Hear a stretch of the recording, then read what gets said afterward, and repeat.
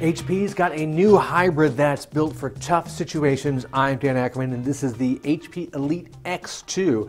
It starts off as an 11.6-inch Windows 8 tablet. You can get it with a 1366 by 768 resolution or an upgraded 1920 by 1080 model.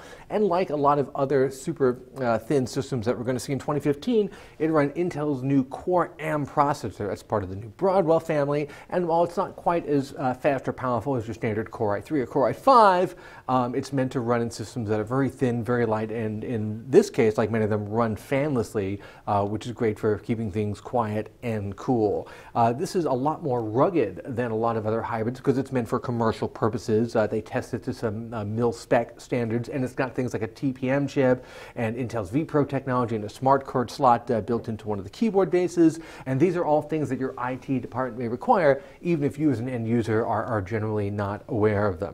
The tablet can plug into several accessories, including two different keyboards. One is a traditional sort of clamshell, bigger tablet keyboard that has some decent ports and connections on it. The other one is a thinner, more surface-like travel keyboard. There's even a Y-gig wireless docking station that looks like a little black cube that makes it easy to connect to your bigger desktop monitor and mouse and keyboard. The X2 is going to start at $899 in the US when it's available in late January. I'm Dan Ackerman, and that's the HP Elite X2.